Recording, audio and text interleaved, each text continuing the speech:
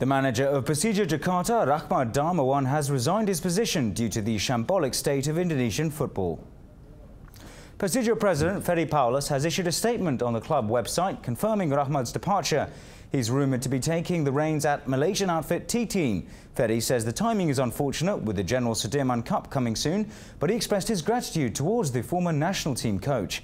The club is now looking for his replacement. Some names have already surfaced as possible candidates, including Bambang Nurdiansa and Danawindo.